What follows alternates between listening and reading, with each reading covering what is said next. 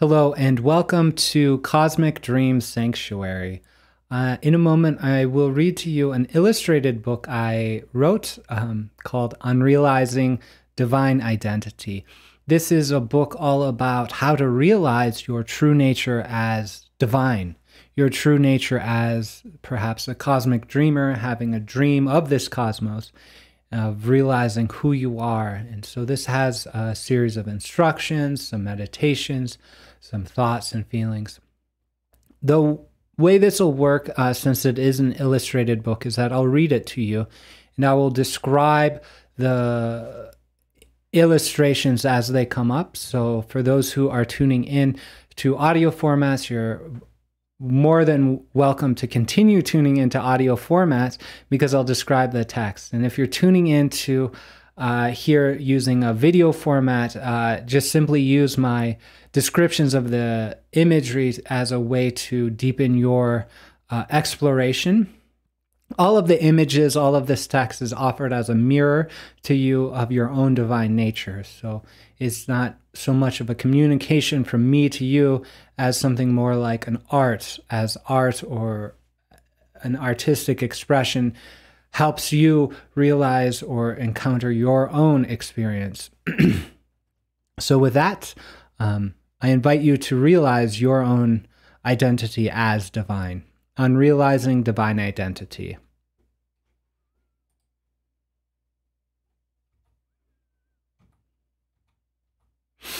Introduction. Emergent phenomena are logically and causally prior to perception, theory, and belief. Raw primal experience is necessary for intellectual activity. Form must have content. Expectation of the everyday determines mundane experience. Theory and belief mold perception from the clay of primal experience. Form is the limitation of content. Emerged phenomena are dependent on theory, belief, and bias.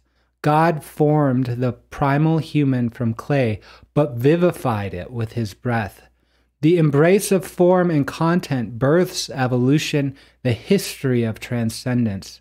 We are more than we appear. Experience is never mundane. The passing of time reveals perception's illusion. We are more than we appear because we have forgotten who we are. Self-perception limits the phenomena of self. Materialistic theory causes the appearance of spirit to be ignored and denies our divine self. Theistic belief causes the appearance of spirit to be outside of space-time and denies divinity in the everyday.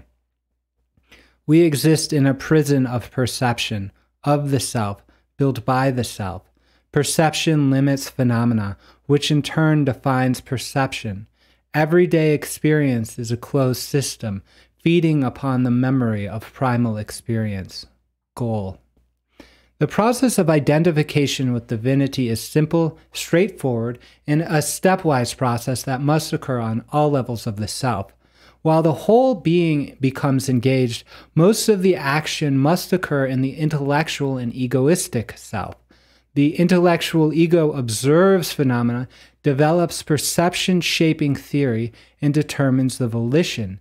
Development on all levels above and below this level, such as through dreaming or religious devotion, must eventually achieve resonance with the ego through roundabout means that drain the developmental motion of its initial energy. In contrast, development on the egoistic level simply consists in allowing phenomena to emerge without strong limitations by perception, and in turn allow new primal experiences to transform the self. This path utilizes activities and energies familiar to the everyday, simply rearranging volition, observation, and activity in order to invite the cosmic process of creative evolution to occur within the self. Step by step, the ego meets its own limitations in primal experience, dies to ignorance, and is reborn enlightened, compassionate, and beautiful. So here we have an illustration. It's an abstract illustration. It is a wide rectangle, and there is a sense of things moving a sense of revealing different dimensions, densities, patterning of light and dark, centrality to the bottom center of this illustration. Purpose. This little book is a collection of ideas, tools, practices, and maps to be used by the everyday self in order to step towards identification with divinity, with the true self.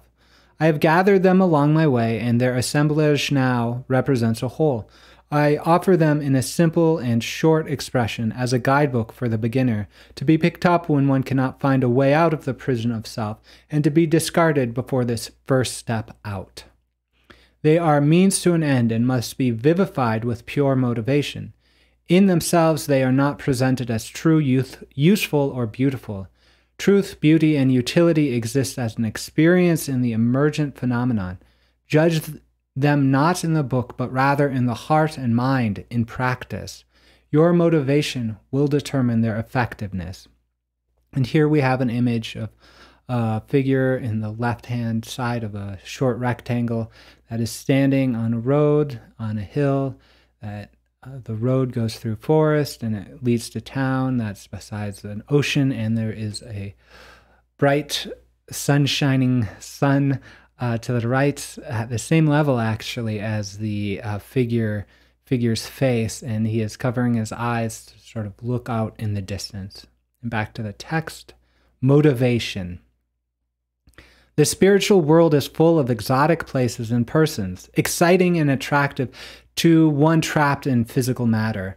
It is a world of danger as well as beauty, inhabited by angelic creatures as well as demonic primitive forces. Our prison is one of perception, not matter. Use of this collection to simply expand perception without the necessary identification with emergent phenomenon will be at least an expansion of the prison and perhaps a large step toward danger. However, practice with impure motivation is an invitation to the darker forces.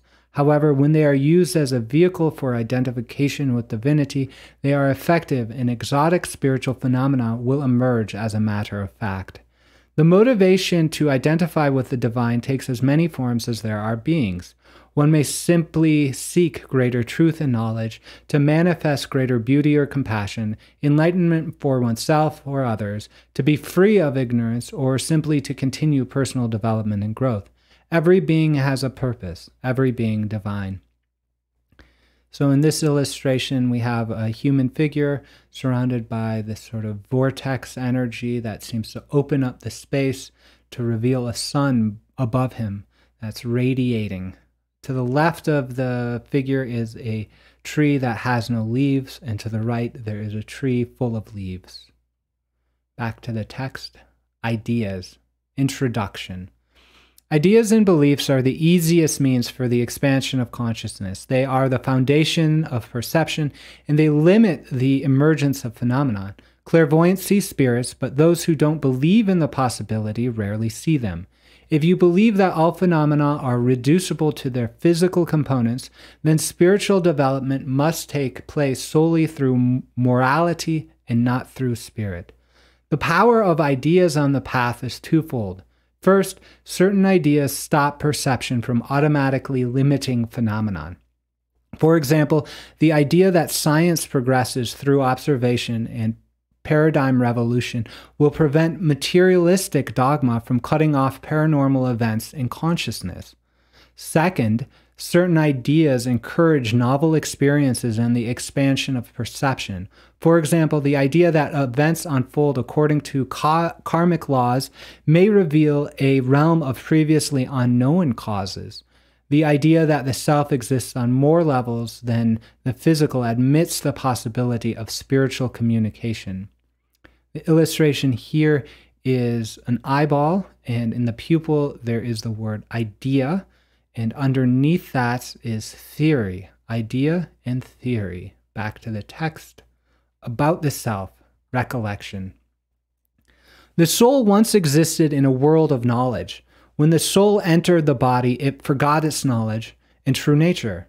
It begins life in illusion. Knowledge, beauty, and compassion are acts of recollecting the true nature. The self uses recollection as a vehicle to travel from illusion to reality. The illustration here is a star. It has, is a square, and the central figure is a humanoid figure that is standing on the earth. The earth has an eyeball figure on it. It looks like an eye, and above the figure is the crescent moon. To the right of the figure is the sun with its sun rays, and there is a kind of pattern of stars that form one side of an X that connects each diagonal of the square. On the left-hand side of this figure is a sort of opening up of the psychic plane of the world of this image, and this X forms its node at the center of the figure who's standing on the earth. And so on one side, it expands off into stars and star fields. On the other hand, there's this revealing of these deeper layers and this layering of circles and spheres and spirals and things like that. And now back to the text. Holistic expressions of cosmos. The self is a mirror of the cosmic process. Spirit entered matter and becomes like nothing and transcends itself, thereby generating creation. It comes to know itself through its process. The story of Christ is the story of enduring creation. The individual participates in that story because of its very existence. There are two paths it may take. First, it may follow the division of spirit into matter and onto death. Second, it may transcend matter and death in order to generate creativity and embrace the source spirit. The self-cherishing ego dies to self in an act of compassion, and the individual emerge a new being identified with divinity. The illustration here is sun and moon. The sun on the left-hand side of the rectangle is radiating light.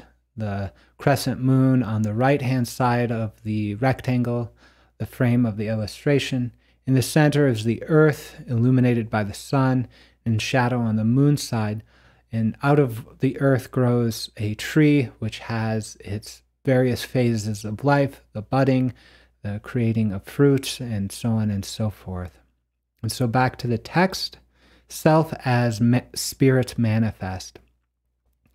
The individual is a spark of divinity, an original manifestation of spirit, whose history may be traced back to the moment spirit decided to divide itself into matter in order to know itself. The individual spirit inhabits several vessels and vitalizes them in their utilization. Although the vessels are usually referred to as distinct bodies, they are actually a single spectrum of interrelated phenomenon. There are three vehicles through which our spirit manifests and two vessels in which it resides. Each vehicle has a specific world or plane that it is unique to. Here, the illustration is in a rectangle, and it is a rectangle that is divided into the left and right side. The center of the rectangle has a sort of double helix kind of boundary. On the left-hand side, we have the earth, and there is a humanoid form. There are circles on each of the chakra points, and surrounding this form is sort of energy radiation, patterns of energy radiation. And the energy radiation seems to emerge out of the figure's crown and third eye chakra and goes into and over into the right-hand side of the figure and connects it directly with the wings of an angelic figure. This is a flying humanoid figure, and this figure is flying in that sort of a world where it's bubbles. There's a lot of frothing energy. There's circles superimposed on one another, and this figure is flying through that. Now back to the text on vehicles. The first and most familiar vehicle is the physical body. Most perception is structured by the form of the physical body. It is obviously utilized in physical motion and exercise. Its world is that of matter. The second is the energetic body. It is closely related to the physical. Its perceptions involve some emotion, intuition, and extrasensory. We directly perceive it through the activities of our chakras. It is the hidden force behind many physical and extra-physical actions. Many paranormal phenomena such as telepathy or healing occur through this body. It is strengthened specifically through energetic meditation and generally through our mode of interaction with the world. Its world is that of energy, the hidden aspect of matter. Third is the astral body. The astral body is not actually a single body, rather it is many and stacked like Russian dolls. It denotes the vehicle used within consciousness itself, whether individual, collective, or cosmic. There are many layers of spirit and each requires its own vehicle. Most obviously, the astral body is used in dreaming. Material space-time is not its natural world, so it may detach from the physical/energetic bodies and enter the vast world of consciousness. It is developed through meditation, dream work, and astral projection. Vessels. The primal spirit resides in two vessels within every individual, which form a divine ratio. First, spirit resides in the eternal now, the ever-present general act of observation. It is given to every being and cannot change. Second, spirit resides in the intellect, which may be regarded as the agent of causation within the various bodies. It consists in the synthesis of knowledge and volition. It operates each body through regulating their perception of the cosmos and determining responses and activity through intention. It may change through time and outside of time. It is equivalent to the immortal soul and reincarnates into matter until divine identity is realized. The illustration here is a figure standing on earth, and there is a shadow cast. There is a sun, but it is a dark sun actually, and it looks to be in the form of an eye. So there's an eye with a solar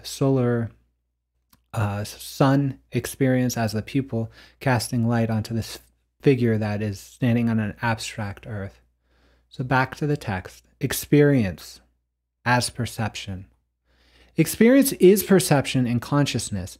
It is the relationship of particular things and events with the eternal observer. Perception divides into form and content. Content is sensation through any of the bodies, such as sight through eyes, emotion through the subconscious, clairvoyance through the chakras. Form is the intellect's manifestation in the respective plane, such as theory for the physical, personality for the subconscious, archetype for the collective unconscious, and beyond. When a vehicle is neglected, experience is ignored. Most people must actively strengthen their energetic and astral bodies before they experience the extrasensory realms.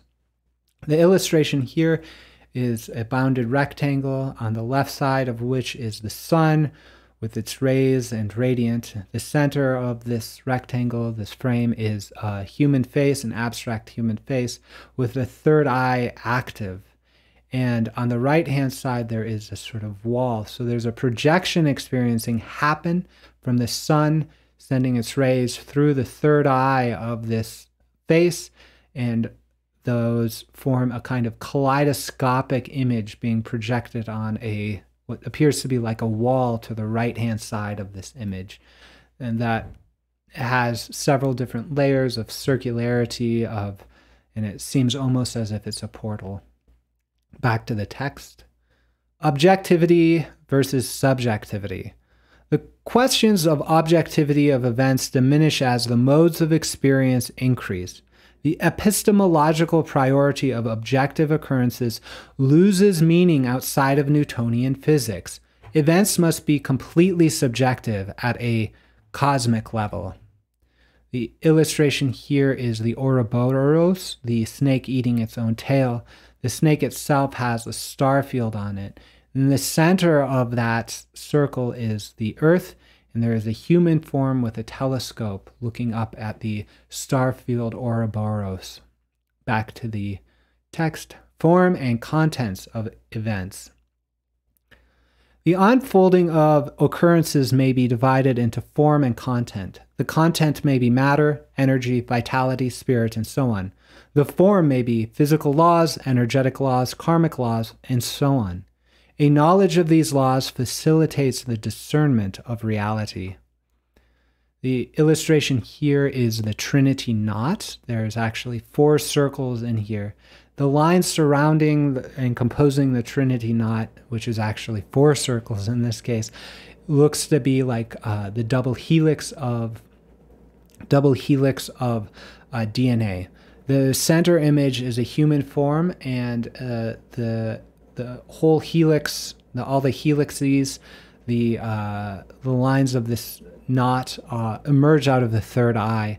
It surrounds the crescent moon, the sun in radiation, and the earth in this expression. So back to the text. Cosmic experience. The cosmos is infinitely more complex and deep than can be imagined. There are an indefinite number of planes, worlds, and beings. The individual is one of many. Consciousness spans the entirety. Cosmic infinitude is immediately accessible through our divine aspect. The individual is truly a microcosmic aspect of the microcosm. And so here we have an illustration. It is a bounded illustration by a rectangle, in the center of which is the figure of the earth, but it now has a face on it with eyes that are open. This is surrounded by the star field Ouroboros, the snake eating its tail with stars on top of it. There's nothing between the Ouroboros, which is representative of the stars, and the earth. But outside of this star field Ouroboros is many different layers of circularity. This is the representative of the deeper world, these different energy patterns and things like that. Back to the text. We're now on the chapter for practice. Introduction to practice. Practice is the only way of development for the slow and steady. There need not be moments of genius, inspiration, or incredible devotion. There need only be a deep desire to develop, to realize one's own divine nature. Slow steps of realization slowly transform the world from the material prison of the self to an open, luminous, beautiful, and compassionate occurrence. Daily practice is the manifestation of motivation, and its fruition is the realization of divine identity. The illustration here is, again, a bounded rectangle. It is framed by the helical, kind of double helix DNA sort of experience. Each of the every other nodes of that spiral experience is composed of a light and dark side. The light side has a circle drawn in, and it looks almost like eyes. Within the experience, this is very reminiscent of one of the first illustrations, is a man who is walking down a path. The path goes along a hill and spirals up to a tree that is producing fruit. In the top left of the image is a radiant sun. So back to the text. Meditation. Meditation is the heart of practice. It creates a physical arena in which the energetic, astral, and intellectual bodies may be encountered. Meditation takes several forms: concentration, analytic, and trance. Concentration strengthens the various vehicles and bodies, as well as increases the manifestation of the internal now, divine spirit. Analytic strengthens and expands the intellectual body. Trance strengthens the energetic and astral bodies while acting as gateways to those vehicles. The illustration here is unbounded. It is 2 figures sitting in meditation.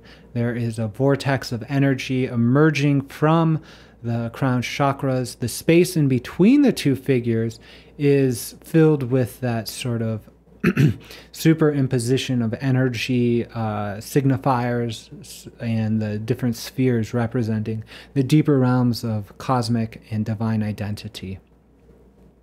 Back to the text on posture. Physical posture is the foundation of meditation, simply because we are opening up a physical space-time through which to encounter the beyond. While many aspects of posture are a matter of taste and ability, there are two initial principles and two general poses. The first principle is that the spine must be straight in order to fully utilize the energetic body, which in turn vitalizes any astral or intellectual event. Second, the posture must be such that it may be held without much wavering or pain for the duration of the intended meditation. Otherwise, it becomes an obstacle rather than a means. The illustration here we're being presented with is that of sit-in meditation. There is the caduceus, actually, the winged caduceus, which is the staff with the snakes twining up it and wings coming out of it. This is superimposed on the body of someone in seated meditation. And so back to the text, sitting pose. The first main pose is the seated pose. It is used in concentration and analytic meditations. One may sit cross-legged on the floor with a small cushion supporting the bottom. If possible, the knees should touch the floor to form two legs of a tripod. In order from least to most stable, the legs must be set one in front of the other. One foot may rest on the opposite thigh, or both feet on the opposite thigh. The physical body needs to be adapted to each pose, so begin with what is available and through daily practice work towards stability. One may also sit in a chair. The feet should make contact with the ground. The spine should be straight and not rest on the chair back. The hands may be folded in the lap or set on the knees. A specific mudra may be used depending on taste. Here are two illustrations of sitting posture, one to the left, which is the half lotus posture with one foot in front of the other and a mudra right in front of the belly. And then the illustration on the right is that of sitting in a chair with spine straight, away from the back of the chair, supported with the hands on the knees. Laying pose. The second main pose is the laying pose. It is used mostly in trance and in some analytic meditations. One should lie on the floor with minor padding under the whole body and a thin pillow to support the head. The spine should be straight. The arms should be relaxed several inches from the body, and the palms may face up or down. The legs should be several inches apart and the feet relaxed. There's an illustration here of that posture. Again, with the pillow under the head, the hands are up in this illustration, and the legs are nice and relaxed, and the feet are released from any tension. Back to the text. Concentration. Concentration is the foundation of most spiritual development. Many spiritual phenomena simply dissolve when one loses concentration. Phenomena must be held in relation to the intellect/causal body in order for experience, creativity, and development to occur.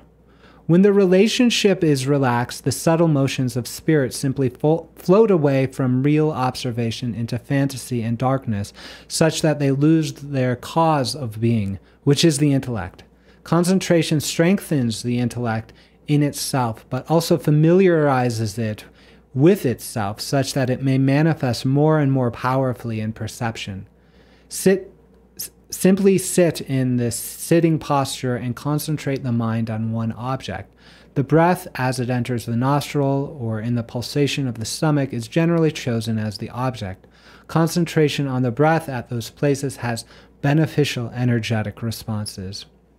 Here we have an illustration of that, which is in a bounded rectangle, bordering it off from the page. On the left-hand side, the sun is radiant. In the kind of middle is an image of an abstracted image of a face that is breathing. There are patterns of energy that are supporting, kind of blowing up and out of the nose, and it is supporting an image of a face that is sort of floating in the expression of breath. And back to the text. Analytic. The breath is a beautiful metaphor for a spiritual development. However, any object may be chosen. Some objects have specific effects on the various vehicles. For example, concentration on sounds, such as mantra, are immensely powerful. One may also concentrate on an image, works of holy art, a candle flame, one's own image in the mirror, and so on are particularly powerful. The mind will invariably wander and get caught up in fantasies. The work of concentration meditation is bringing the mind back and holding it there. The process of departure and return familiarizes the mind with itself, thereby facilitating its greater manifestation in perception. It should be performed every day for a period of time that is just longer than comfortable. The length of meditation should grow with the strength of concentration. Special attention and effort should be given to this meditation because it is the foundation of most other practices. And here is an illustration that is unbounded and simply on the page. It forms a dot. Surrounding the dot is a dotted circle, circumference of a circle. And then from there are the sort of spiral energy patterns that are associated with the breath and with energy surrounding the figures in the previous illustrations. This is really forming a kind of sense of breath and awareness around a circle that may or may not be directly perceived. Back to the text. Primal experience. An analytic meditation is a type of concentration meditation, the object of which is a mental construction. One may meditate on a statement, expression, or visualization. It is a direct transformation of the intellectual body through concentration on an intellectual object. The mind literally consumes the foreign object, grows to accommodate the material, and causes the objects to manifest in relation to spirit through direct experience. There are many analytic meditations and guidance may be found in spiritual tradition.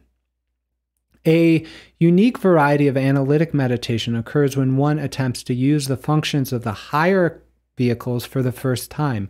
For example, when one attempts to consciously stimulate a chakra for the first time, understanding must expand to embrace the existence of that chakra in order to create the cause of stimulation or even admit the chakra into perception. An analytic meditation on the chakra occurs until such understanding is assimilated into the intellect, be it through intuition, guidance, or sheer will. Here the illustration is bounded by a sense of directional lines, like wedges, forms a long and skinny rectangle. On the left-hand side, there is the face that is in meditation with the exhalations of breath from the nostril. It is holding up an image of a face. The face, in turn, has an expression that comes out of the central part of the face, and it opens up the field so that there are that sense of energetic superimposition of spheres that is often associated with spiritual experience in these illustrations. And now back to the text. Trance. This is the chapter on trance. Here's the introduction. Trance acts as a gateway to the energetic and astral vehicles. It occurs in the laying posture. One must enter trance in order to transfer the intellectual consciousness from the physical to the higher vehicles. It occurs when the mind is awake, but the body is asleep. The body feels heavy and lightly paralyzed. A very similar state occurs when one goes to sleep, except that one's concentration disperses. However, the mind is active, clear, and expansive in trance.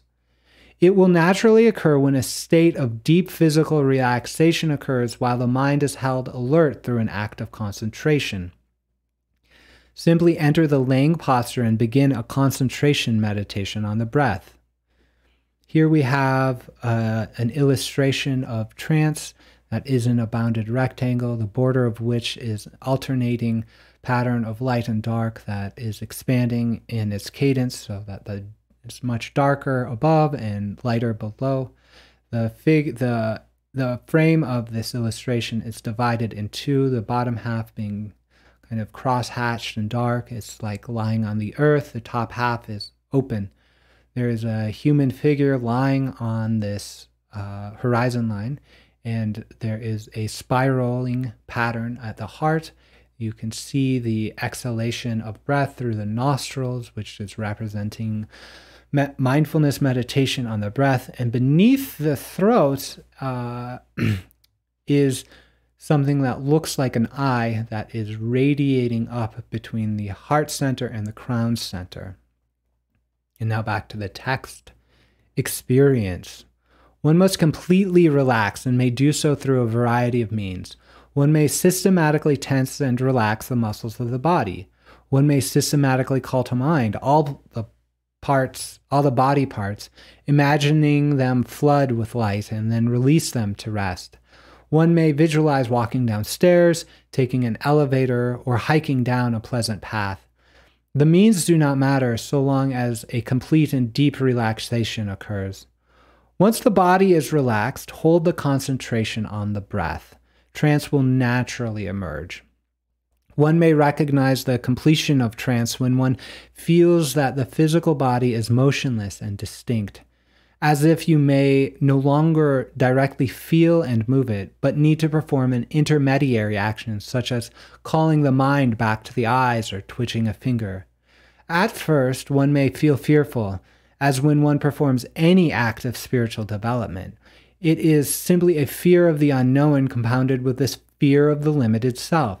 Spiritual development effectively destroys the present limited self, or rather the egoistic self-perception, because it is transcended through emergent phenomena and primal experience. Here there is an illustration. It is a wide and skinny rectangle. On the left hand there is a small circle, and it is connected to a larger circle and a larger circle, and then finally a circle that is only halfway shown at the furthest right hand side of the illustration. And between those circles is complete blackness. And so there's this sort of wedge experience with the left-hand side. There's this sort of dotted kind of field that is being pierced by this tube, or this triangle or wedge of dark that is punctuated by these light spheres. Back to the text. Energetic action. This is the chapter on energetic action. Introduction. Just as the physical body consumes, transforms, and moves in matter, the energetic body does so in energy. Energy fills the cosmos. It surrounds us as an essential aspect of matter, but also in vibrations as a medium of cosmic consciousness. We experience and use such energy directly whenever we manipulate the energy body, or indirectly through using the physical or astral bodies, because their actions require vitality. The energetic body is just as complex and miraculous as the physical. Although there is a staggering complexity, three generalizations may be made. The illustration here is within a frame of a rectangle that has a kind of diagonal dashed pattern to it. The bottom of that frame of this illustration is an abstracted form of the earth, upon which there are three figures. The central figure is composed of dotted and dashed lines that are representative of the energetic auras. There are points within the chakra points, different symbols. On the left hand of this figure is a humanoid, complete kind of physical body walking. And then on the other side of the energy body is this humanoid figure, but instead of arms, it has angel wings. Back to the text. Three ideas. First, the energetic body consumes and expels vitality just as the physical body. Its health and activity determines the amount of energy consumed and used. Just as the body can and cannot eat certain foods, the energetic body thrives on some and is poisoned by others. Second, the energetic body responds to intention just as the physical body. The volition travels directly through the necessary organs to produce emotion. The necessities of our environment trained us to use our physical organs. However, we rarely exercised are energetic organs. Consequently, when we first try to perform an energetic action, the volition is dispersed in the confused and incoherent motions of that body. Third, the energetic body possesses definite organs that perform definite functions. These organs are the chakras. They are occasionally but directly sensible as centers of energy on the surface of the body. One may become proficient in their use through practice. The chakras grow and strengthen through repeated use. There is an illustration here. It is of a stream coming from hills and going into the ocean. Right at the intersection of the land and the ocean stands the sun. Just above it, it's like a sunset or a sunrise, and the sun is radiating its light. Back to the text. Tools. One of the tools being intention. Just as the physical body has arms and legs that may be used as tools for various purposes, the energetic body has components that may be used as tools. The primary tool is not really a tool, it is intention. The energetic body is so elastic and connected with higher consciousness that it immediately responds to intention and helps the operator learn how to manifest intention, if not actually perform the activity at that time. Concentration helps to define and hold one's intention. The illustration here is bounded by a border that goes from dark to dotted to light, over and over again. In the bottom left of the frame is the earth that has a waterway being shown.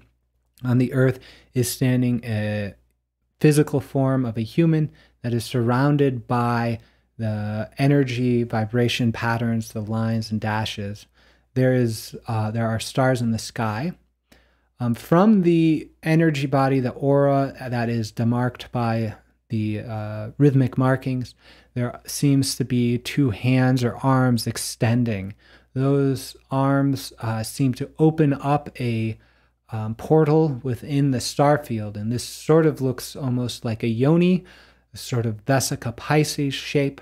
And in that view, you can see the superimposed circles, the dashes that represent this higher spiritual experience. Back to the text. Egg sphere. The spiritual world is as diverse or more than the physical, with beings and forms that inhabit a continuum from light to dark. While some beings are benevolent, some are so foreign to humanity that they may damage us in any interaction, like we would with a fragile butterfly, and some beings are actually malevolent. The energy body has a natural mechanism of self-protection. It creates a sphere of energy, rotating from head to toe. It holds the various vehicles within itself as the yolk of an egg holds its embryo. Nothing may pass through it without the permission of the individual. Most people never have interactions with spiritual beings because, besides the obvious atrophy of the energetic organs, they never invite or permit such beings to pass that barrier. The action and boundary of the sphere is directly sensible when one is completely startled by an unexpected event. The heart chakra immediately releases a vast amount of energy into it. If one is observant, the pouring forth and redirection into the sphere's orbit is sensible. Here we have an illustration of a human form. There is energy coming out of the crown chakra that forms a sphere around it, and then there are sort of energy arrows that are indicating the rotation of the sphere. So back to the text. Communication. In our physical world, life expands everywhere it can. So too with the spiritual world. We have developed communities of humans, and we may communicate with the animals on some levels. So too with the spiritual world. There are communities and hierarchies of spiritual beings, of which one is a member. One may access a wealth of information, assistance, and camaraderie through the community. If one desires to participate in the greater spiritual community, as is natural, one must open up to it and the possibilities of communication.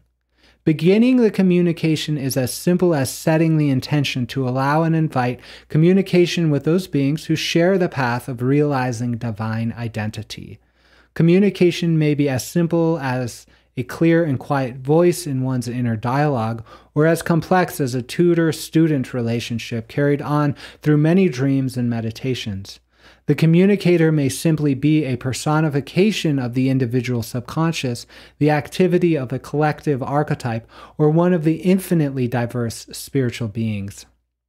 Here we have a bounded illustration. It is a wide and skinny rectangle, the boundary of which has a strongly alternating pattern of light and dark. And the image itself is composed of superimposed circles and spheres representing this depth of spiritual experience. And in those spheres are a variety of beings, mostly humanoid, some just circles, and some with wings. Discernment. Back to the text. Discernment.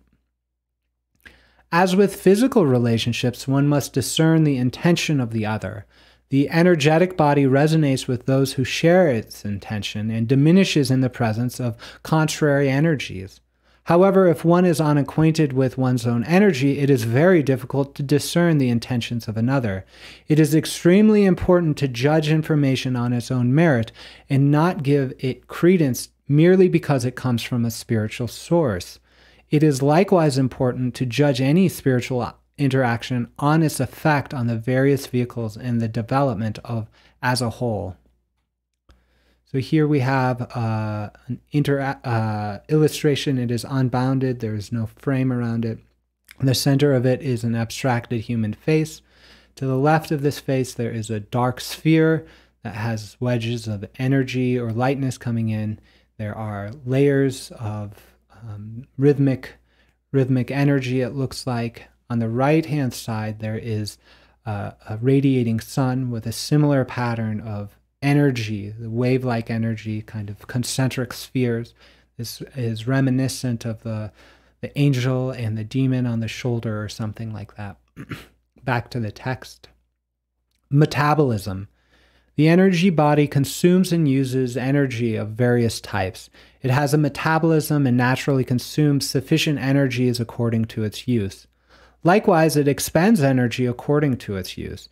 It provides the vitality necessary for both physical and astral actions. Consequently, it is intimately connected with those planes in its metabolism, including its collection of energy, is influenced by daily events and actions. It degrades and depletes in the presence of negativity and sin. When the self is plagued by the consequences of wrong action, its guilt causes energetic depletion and impurity. Spiritual development requires as much energy as the metabolism can provide. Depleted and impure energies will obviously slow or prevent any development. The individual must stop the cause of wrong action, then purify and restore the lost energy. If the action is not stopped, purification activity is in vain. So here we have two images. Again, it's an illustration that is unbounded and unframed. On the left is a human figure looking to be standing or lying down, similarly to the right. On the left-hand side, there are wedges of energy, kind of curved triangular forms, and these are light, and they are surrounding the energy field. The energy field is marked by rhythmic patterns or marks that are dense. Towards the right, there is more of a sense of dispersion of the marks that demark the aura, and there are also this sort of curved triangular wedge-shaped patterns, but these are dark. Back to the text. Purification. There are many ways to purify and restore energy. The simplest is an exercise with the breath, which may be performed in the concentration meditation or in everyday activity. One imagines that clean, white, vital energy enters the body with the in-breath and spreads throughout. The clean energy displaces the dark, impure energies, which are released with the out-breath. Here is an illustration. It is the sacred geometric form of the Vesica Pisces, which is two intersecting circles to form that sort of yoni or oval shape in the middle. The left circle is an image of the earth. The right circle has concentric circular patterns that are representative of the spirit world and the energetic world. And in between, we have the representation of the human energy body in the form of the chakra points and the aura. Back to the text. Activity. Just as the physical body has exercises and postures that are conducive to spiritual growth, the energetic body has practices and postures. They are performed through meditation or trance in either lying or sitting posture, depending on the energetic practice. Stimulation. So here is an image of the sun. It is very radiant. This illustration is unbounded in an open space. Towards the right is an image of the earth surrounded by what we've seen before in the egg sphere, that sphere that surrounds the energy body in protection. This looks somewhat like a magnetic field, and there is also the sort of curved breath-like pattern of energy coming from the sun and holding up the earth. Back to the text. Stimulation. The first practice is the direct stimulation of the energetic body and its organs. The process is analogous to the relaxation exercise before trance, in which one holds each muscle group in attention, flexes it, and then releases. Rather than flexing, simply invite that part of the energetic body to stimulate and become luminous. Direct perception of the energetic body is difficult at first because it is generally atrophied and acknowledged by culture in a vague, pluralistic sense rather than in its definite complexity. One may avoid this difficulty by energetically stimulating parts of the physical body. The energetic body is thereby strengthened because of its intimate relation with the physical and will eventually display its unique organs to perception. Here we have a bounded framed illustration of a figure at rest. The frame of the illustration is line, the border of it is, with this sort of triangular triangles kind of hanging off of it. The form that is, the human form that is lying down in this illustration has two tubes coming out of its body. One comes from the crown chakra and one comes from the back, and they almost meet underneath the throat chakra. And then on top of the image, floating above it, are 6 stars, each of which have sort of energy lines going up above it and radiating this sort of atmosphere of energy that is reminiscent of the illustrations of the human aura. Now back to the text. Centering. One may encourage the energetic body to enter into a greater relation with its environment. It may connect directly with the vast systems of the earth and the air, similar to a tree. This practice purifies the body and the energy around it while increasing its daily metabolism. Sit in the meditation posture. Allow the energetic sphere to envelop the body like an egg. Directly stimulate the base chakra at the tailbone and give it energy. Imagine that the energy stretches downward until it makes contact with the earth, like the root of a tree. Do the same for the crown chakra at the top of the head, stretching the energy upward to form the branches. Allow energy to flow through you from the earth and the sky. It will do so as naturally as water. As water is raised to the leaves of the tree. So here we have a square illustration that is framed by a pattern of alternating lines and circles that is reminiscent of the DNA spiral. And here we see someone sitting in the meditation posture with the roots of a tree emerging out of the tailbone, the root chakra, and the branches of the tree emerging up out of the crown with the egg or the sphere surrounding him. Back to the text. Tree-like growth. Initially, the tree will be a sapling. Invite it to grow, using the energy stored in the surrounding sphere. Rather, invite the sphere to transform itself through the branching of the tree. Let it follow the natural course of energy. Hold the growth of the tree and its energy transformations as an object of the concentration meditation. It may help to unite the cycle of breath with its growth and motion. Here we have an illustration. It is a square and bounded illustration with a border that's very similar to the one before, except that now the circles are filled in. The image itself is divided in two by the central line. There is the central line is illustrated by the tree. So the bottom of the illustration, this square, has an abstract version of the earth. There is the center of the earth is dark, and you can see the crust of the earth with water and continents on it.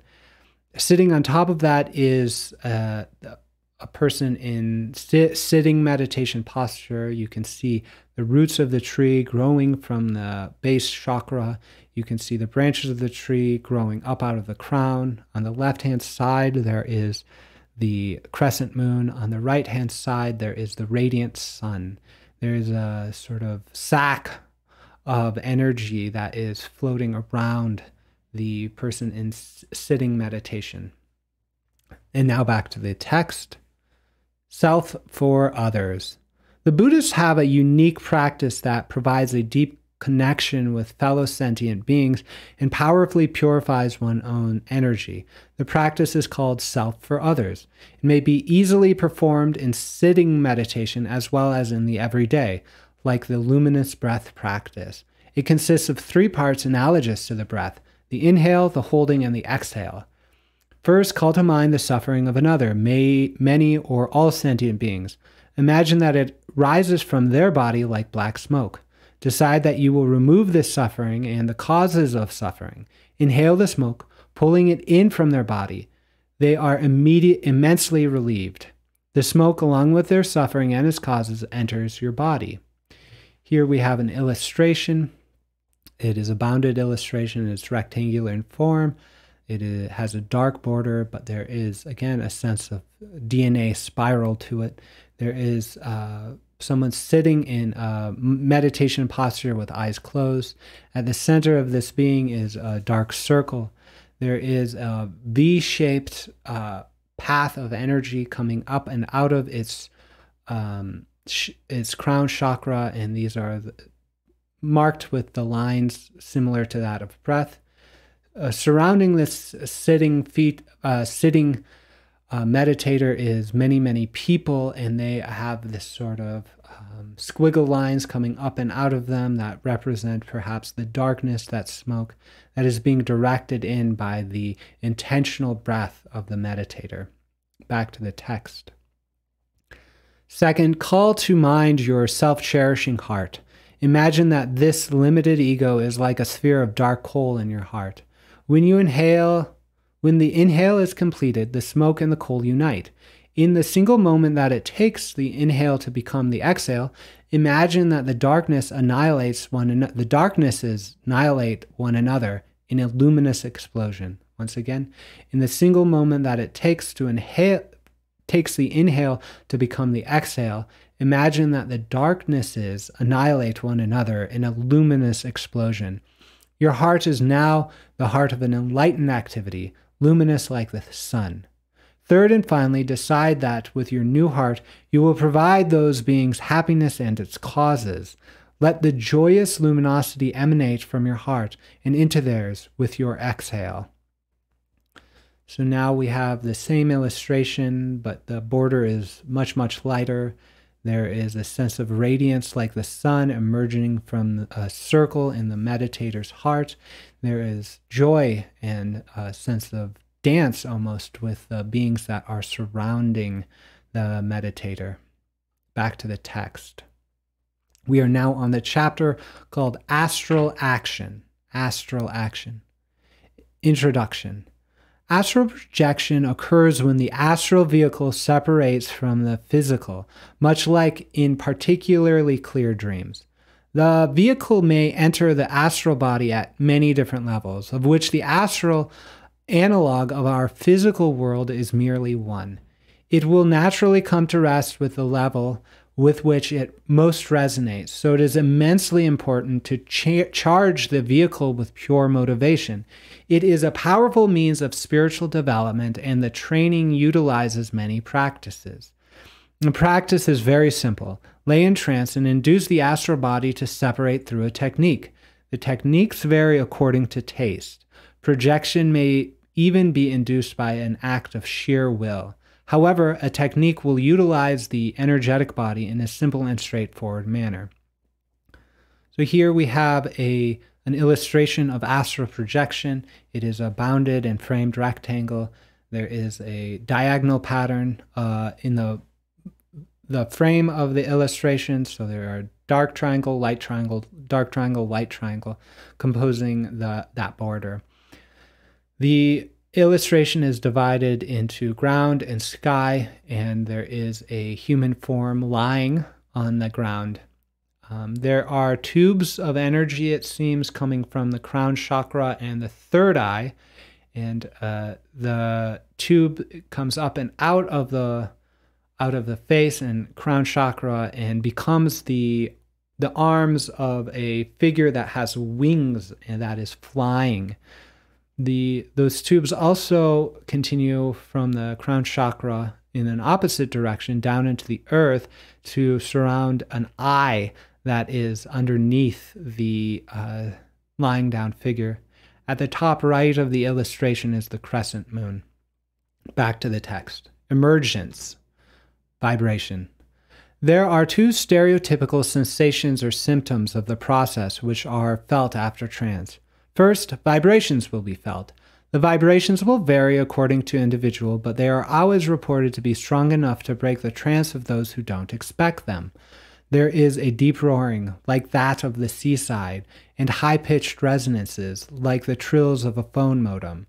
The vibrations must embrace the totality of vehicles for the process to continue. Here we have an illustration that is bounded by a border that is specked with dots, that has a sort of alternating pattern. In the image, there are many, many double helixes, there are concentric circles, there are patterns of lines here and there, and it is barely discernible, but there is a human form in the center of the center line of this image. Above the crown chakra, there is a radiating concentric circle. And within the human form, there is a staff that goes from the third eye all the way down to the base of the spine.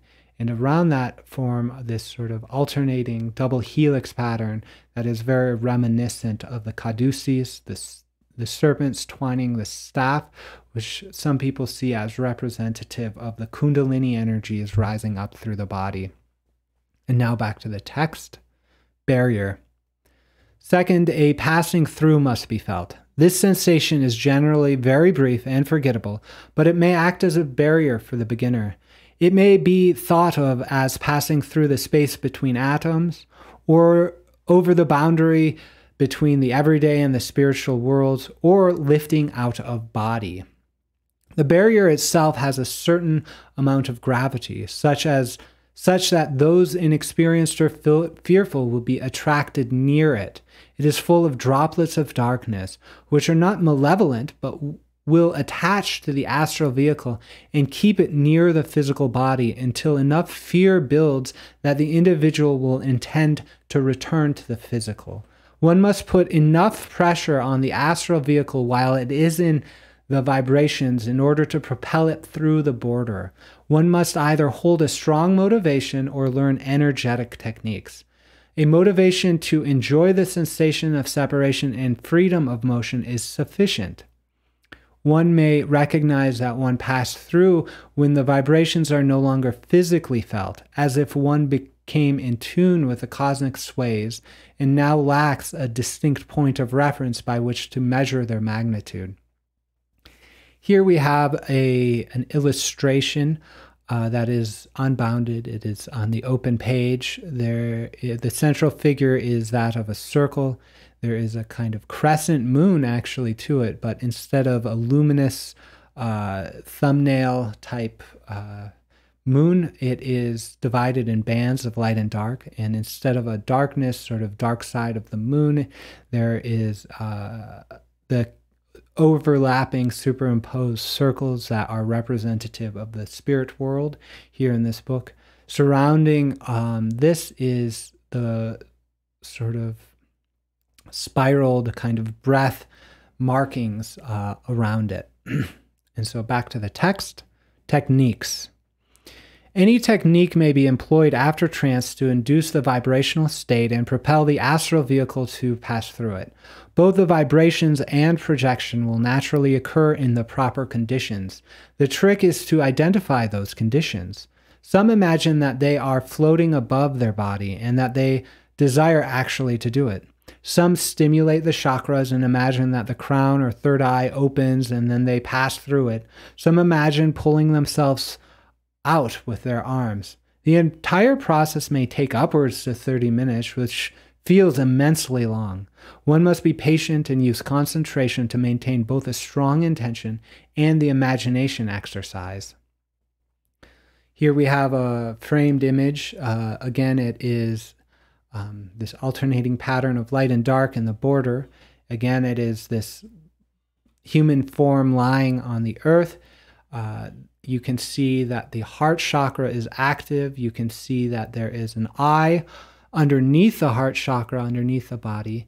And between the crown and third eye extends one leg of a ladder, and from the throat extends another. This ladder then goes to the crescent moon that is above the body, and there is a sense of energy in dashed markings that float above the body and also up and up the ladder as if it is almost climbing up and out. Back to the text. Memory.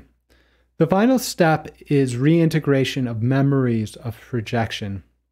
Cognition of astral activity does not use the everyday brain patterns associated with physical experience.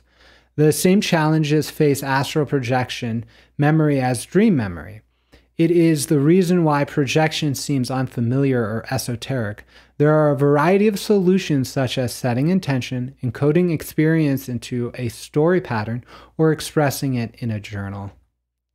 Here we have an illustration. It is a bounded illustration framed by a simple line with directional kind of hash markings. Most of the figure actually is that superimposed circular energy description of the spirit world. There are circles in which there are angelic forms with wings. And the main action of this illustration, the main point of this illustration is a humanoid figure walking. And there are these sorts of cones or lines of vision coming out from the human figure walking to the right. And these cones of vision kind of extend to look at the entire frame of the right side of the illustration rectangle. Nothing is there is nothing drawn within one of the triangles or cones of vision, and then there is a boundary experience between the nothingness that this being is seeing and the spirit world, and there are some dots and some expressions of the overlapping circles. But then all around this figure is the spirit or astral world. Back to the text. We are now on the chapter of dreaming. Dreaming, lucid. Dreaming is the natural occurring arena of energetic and astral activity. The energetic body naturally expands and performs metabolism. The astral vehicle naturally separates and enters the astral plane at its resonant level. Dream experience is naturally integrated with subconscious memory. Becoming conscious or lucid in a dream is an excellent means to utilize the astral vehicle for conscious development.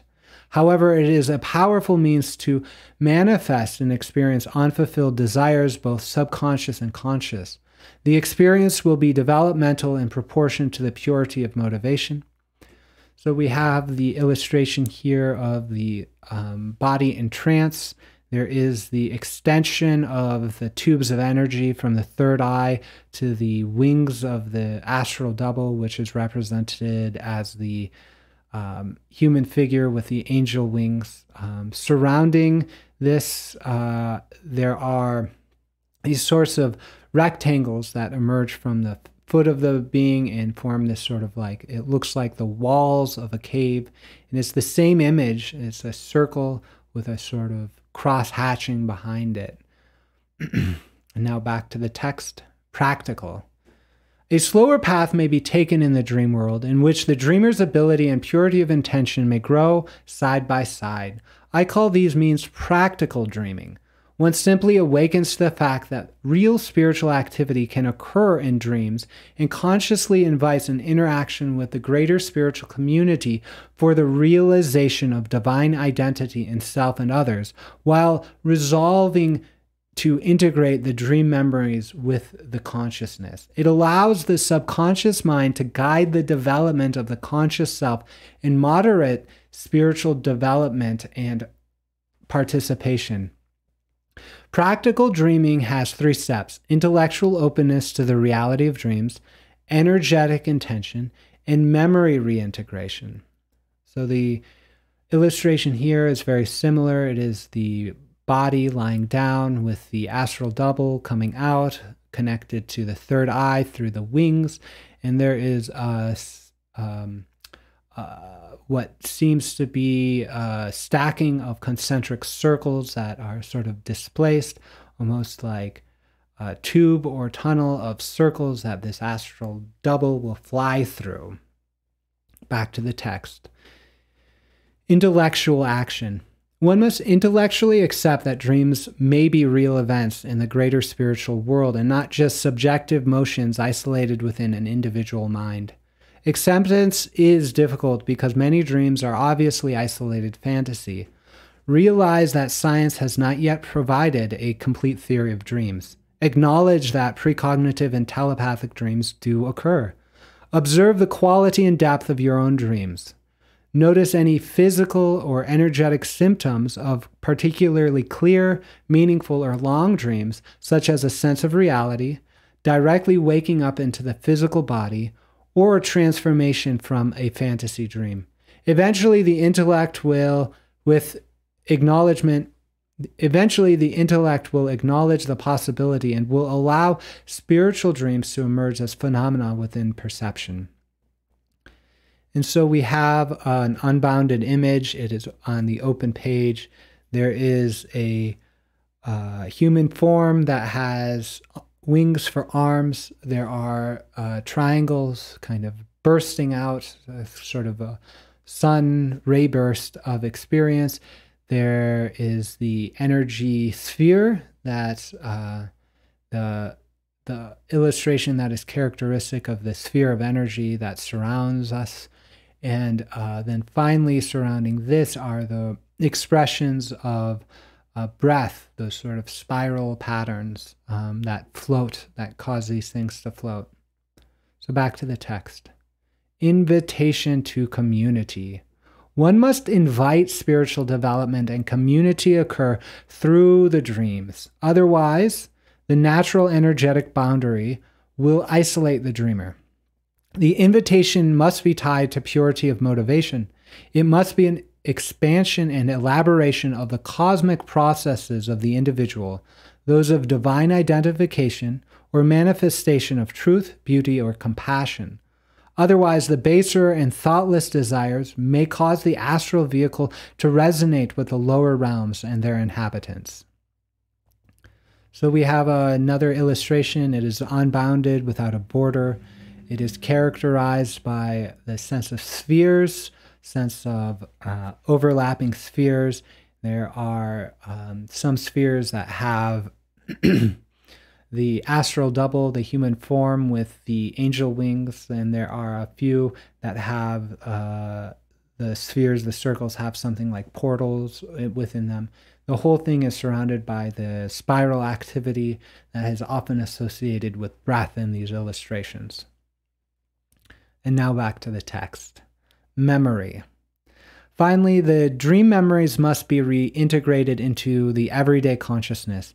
It helps to recall that every dream may be a greater spiritual occurrence. One may keep a journal or spend the first few waking minutes reliving the dream.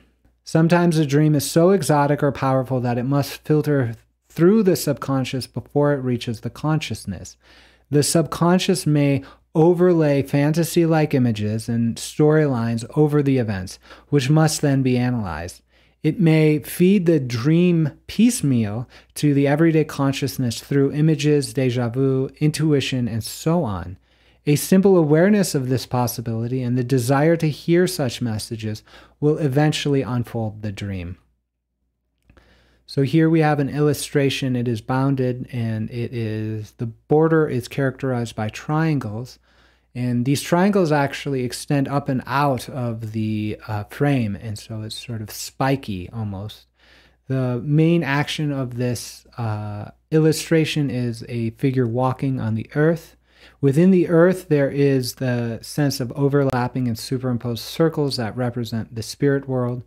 There is a flower that seems to have roots to both the physical earth and also the overlapping circle spirit earth. The top right is a radiant sun. Back to the text. Epilogue. The limitation of experience, which is ignorance, is the cause of suffering. The world is a prison of self for one in the prison of self. The world will starve to death in the prison of self.